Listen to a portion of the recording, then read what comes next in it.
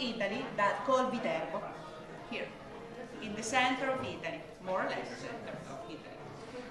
B from the center is always the best thing, so you know you don't fight with anybody else. You know, because north people and south people of Italy, they always fight a little bit, you know, because you're from the north, you're from the south, you're from the north, you're from the south. Okay, that's from Polk County. You're from Warren County. America. Okay, sorry.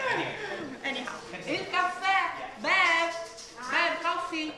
The coffee. Oh, sorry. This is Yeah, I can turn it off if you want it. No, you can leave it there. No. Okay, so we are taking advantage of Larry cooking in the kitchen for everybody, and we will do tonight tiramisu. Okay, tiramisu is a recipe from Italy.